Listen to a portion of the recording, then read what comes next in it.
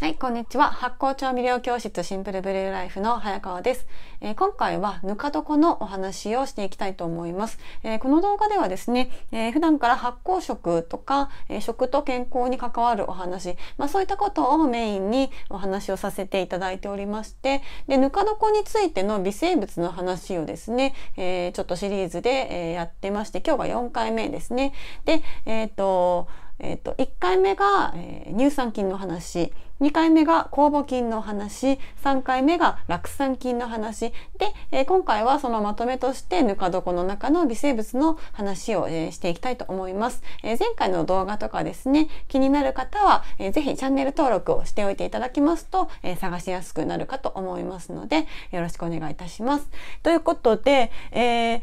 そのぬか床の中には本当にいろんな微生物がいっぱいいるんですけれども、その中でも重要な微生物である乳酸菌と酵母菌と酪酸菌ですね。この3つについて、お話をしてきたわけなんですけれども、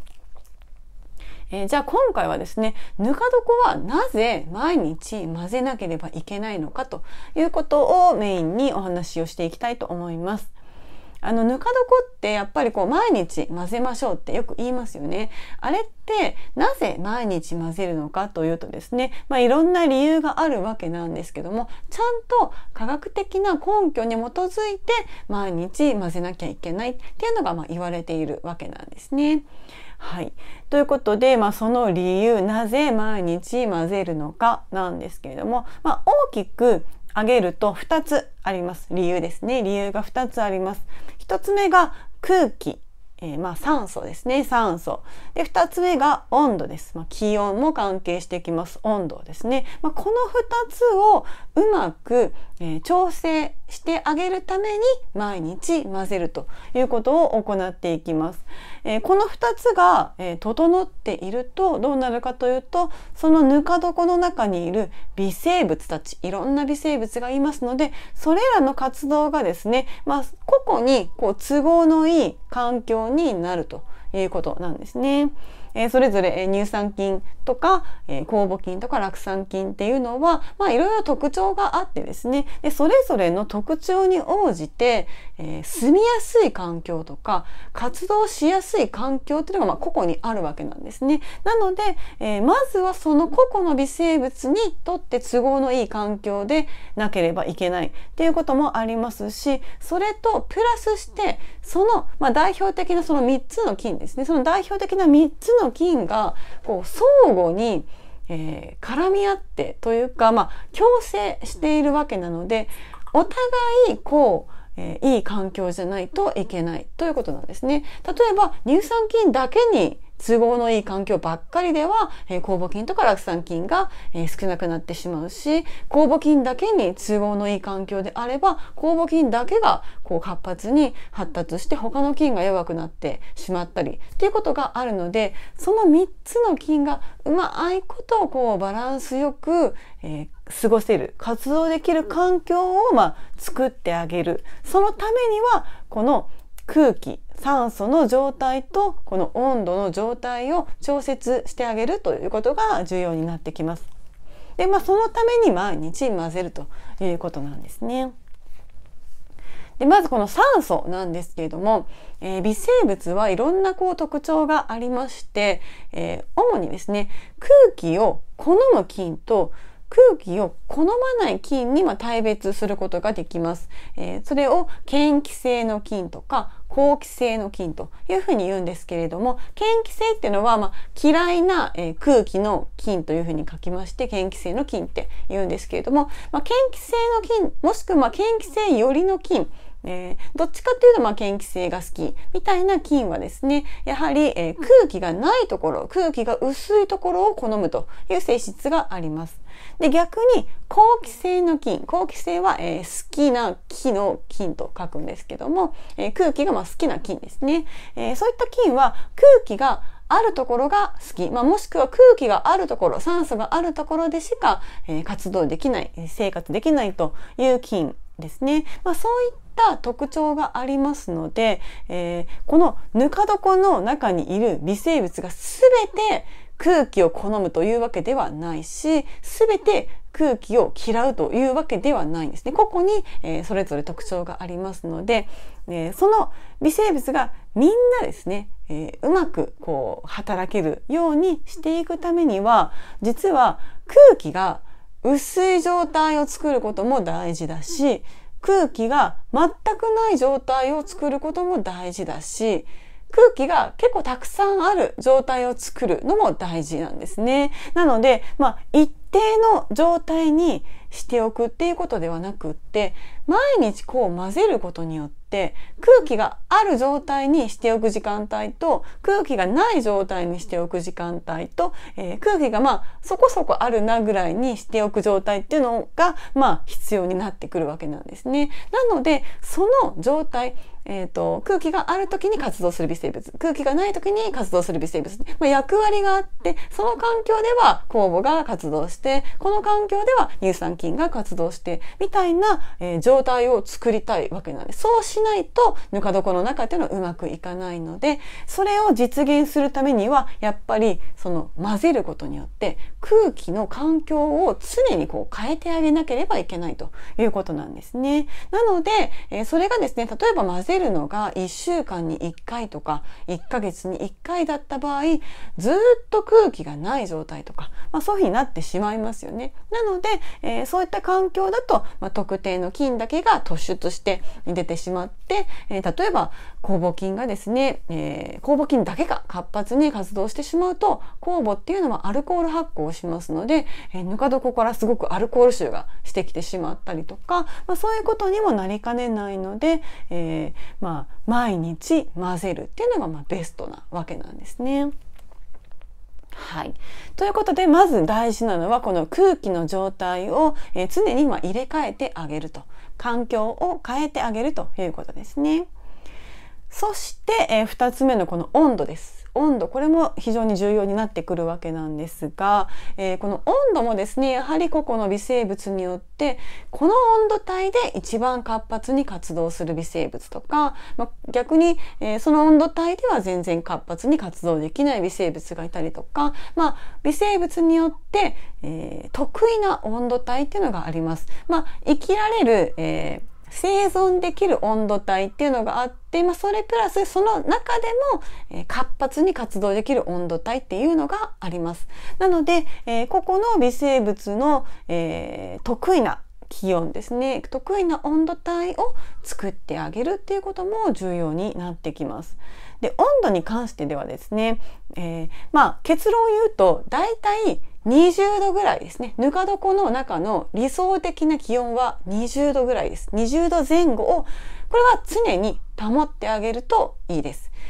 空気とは違ってですね、いろいろ環境を入れ替えてあげるっていうわけじゃなくて、温度に関しては常に20度前後に保っていただくのがベストなんですね。それはなぜかというと、だいたいそうですね、30度から38度ぐらいで活動する菌と、20度から、30度40度ぐらいで、活動する菌とっていうのがいますので、その中間ぐらいをとっ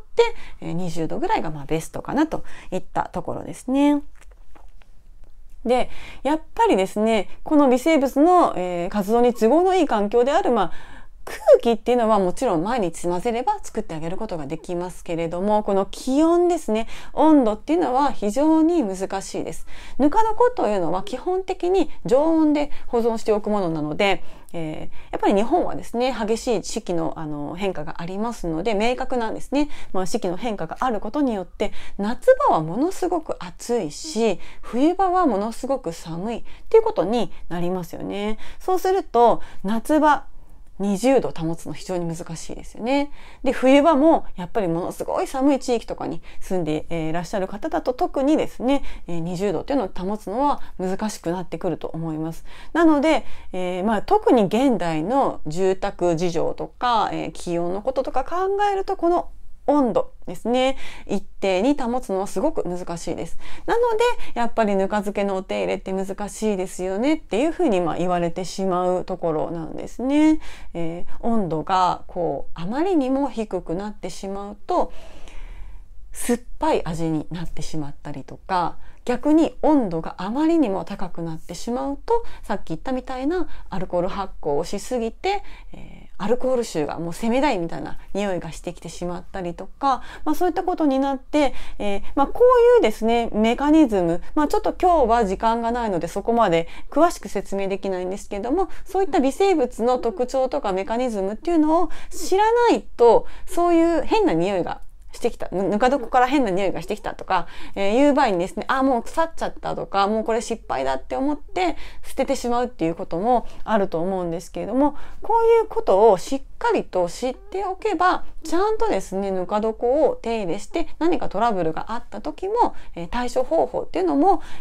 知って長くですねぬか床と付き合っていくことができると思いますので、ぜひですね、そのあたり、知っておいていただきたいなというふうに思います。で、その詳しい、お話とかはですね、動画のタイトル欄をタップしていただきますと、そちらに、動画で学べる発酵食講座というもののご案内がありますので、そちらの、ぬか床のパートをご覧いただきますと、微生物についての詳しい話とぬか床の中のメカニズムについての詳しいお話を、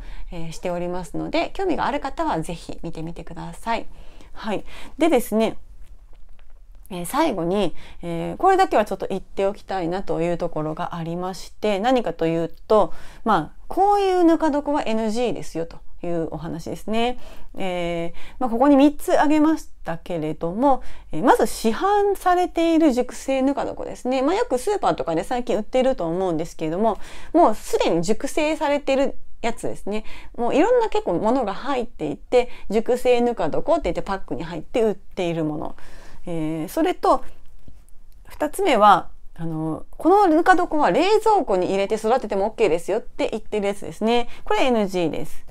で3つ目がお手入れが簡単なぬか床ですよって言ってなんかキットみたいな感じで売ってるやつですね。これも NG です。でこれなんで NG なのかと言いますと、まず市販の熟成ぬか床っていうのは、結構いろんなものが余分なものが入っていたりするんですね。保存料とかですね入っていたりするので、あとは市販なので流通させるために中にいる微生物とかの活動を止めてしまっているという可能性が高いので、やっぱりそういったぬか床を使ってもですね、せっかくのこのぬか床の中にいる微生物たちの、してくれる役割っていうものを享受することができないので、ただ単純にですねぬか床の味だけを楽しむっていう場合は、これでもいいんですけれども、美容のためとか健康のため腸内環境を良くしたいっていう目的でぬか漬けを食べるのであれば、こういったものはあまり意味がないということになります。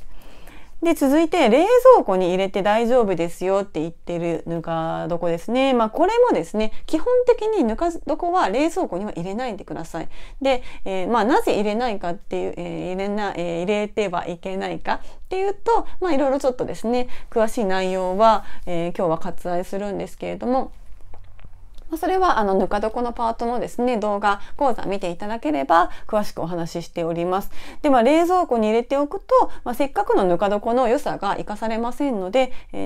冷蔵庫に入れるっていうこと自体おすすめしません。でかつ冷蔵庫に入れて OK ですよっていうふうに歌っている、ぬか床キットみたいなやつっていうのは、もしかするとですね特定の菌を抑えるような成分が入っているっていう可能性もありますので、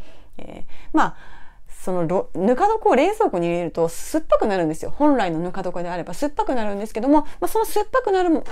状態を抑える何かを入れているから OK ですよって言っている可能性が非常に高いんじゃないかなと思うので、こういうのもあまりおすすめしません。はい。で、あとお手入れ簡単ですよって言ってる同じような理由ですね。こういったことを謳っているぬか床セットっていうのは、何かしら問題があると言いますか、本来のぬか漬けを食べたいって思っている方にはちょっとおすすめできないということになります。全然ですねこういったものを使っていただいて冷蔵庫に入れることができて、夏場も楽ちんでお手入れ簡単で手軽にぬか漬けを楽しめるっていう意味では、全然いいと思うんですけれども、ただそういったものに、本来のぬか漬けに含まれている貴重な微生物の効果っていうのを実感することはできませんので、その点だけですね、その点を踏まえて NG というふうにさせていただいております。